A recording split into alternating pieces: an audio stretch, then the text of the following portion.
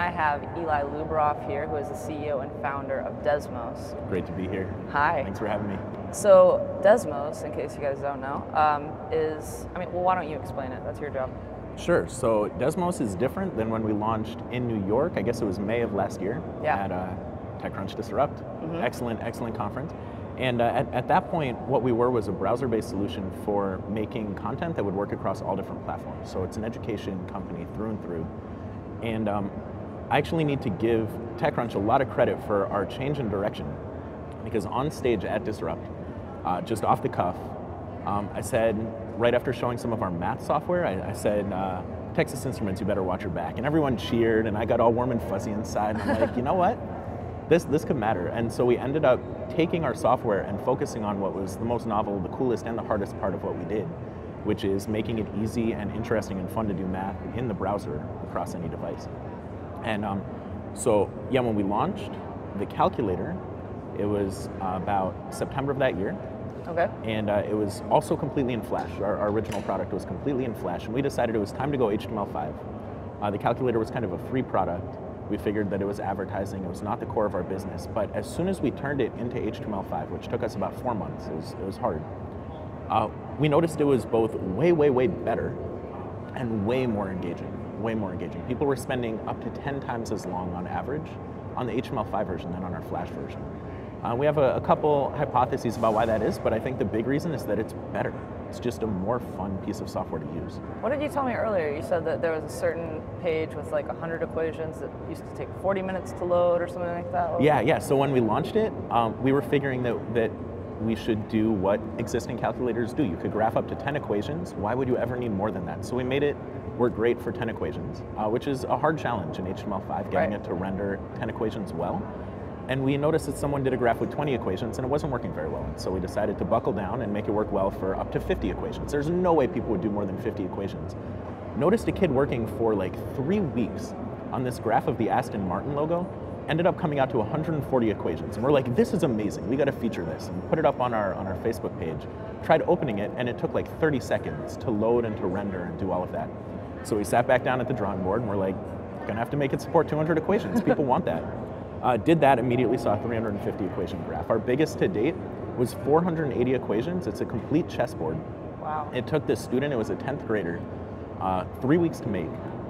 And what's so exciting about these projects, it's completely unexpected for us that it would be used for these kinds of like project-based learning, but it's also amazing because these almost always come out of like extracurricular or curricular assignments where it's, you just learned conic sections, now graph your favorite cartoon character or something like that. And there's no way that you can go through this without also learning the math, but it's fun. It's fun. We've had kids say, this is the first assignment I've ever enjoyed doing. It's like always been my dream to make software that makes math fun for other people, because it's always been fun for me. Yeah.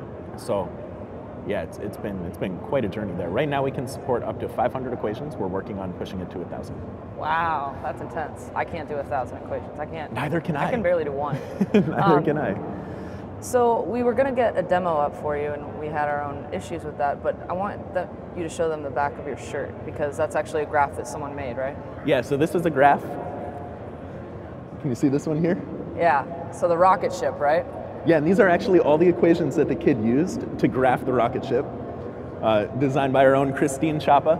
That's awesome. And the kid who made this, he was a 10th grader. It was an extra credit assignment, and it was to use all of the different conic sections. So you could see, if you looked closely at that, there was an ellipse, there were hyperbolas, there were parabolas. Spent a couple weeks doing it. He said he got perfect score on his extra credit, we hope. We made it in a t-shirt, sent it to him. Yeah, so cool. If you look closely at it, we actually have that graph up on our Facebook page. Yeah. And there's a flag in the corner that actually has 13 stripes, and he only did 49 stars. We sent him an email saying, like, lazy. You have to fix this. Yeah, gotta fix this. So, I mean, what are some of the biggest challenges that you faced? It's been a little over a year. Mm-hmm. And obviously our auditorium is filled with aspiring entrepreneurs, current entrepreneurs, startups that are about to launch. Yep. What are some of your biggest challenges, and what advice would you give to people that are about to launch on stage? So a few. The hardest, I think, about a company always is assembling the right team. And we've been incredibly lucky. It's still a small team. We have 8 people, 6 full-time, a couple part-time. But just all like really, really extraordinary, dedicated, very smart people. So that's a challenge, but that's been going really well. Converting our software to HTML5, building perhaps one of the most advanced HTML5 web apps out there from what we've seen, that's hard. It's hard to do. It's also super fun, so that's been great. And then education is a really tough market. It's a tough market for a lot of reasons. It's a wonderful market. It's growing. We've got all of these peer companies that I have a ton of respect for. But teachers have been burned over and over and over again with having like really bad software foisted upon them. And so what we've noticed and what we've seen in our peer companies is that making a product that's like good just won't get you into the classrooms. People won't even notice. They won't take the time to adopt it because they're so busy. Teachers are so busy. Right. And so getting adoption in classrooms, it's really different than something where like it'll go viral in a heartbeat and it doesn't matter how quality it is. Making a product that teachers get excited about is hard. And fortunately, we've been able to do that also. So what would you tell our entrepreneurs that are about to step up on stage? Don't be nervous. It's really scary up there, for one thing. But everyone's kind of got your back in this space. I mean, this is a place for entrepreneurs, and the big thing is to just like go after what gets you really, really excited.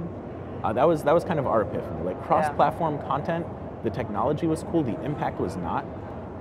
Ever since we switched to focusing on changing math, making it project-based, making it exciting, I've woken up every morning being like, we might fail, but it doesn't matter because this is really important and this is really fun. That's awesome. Well, thank you so much for talking to us. Yeah, thanks for having me.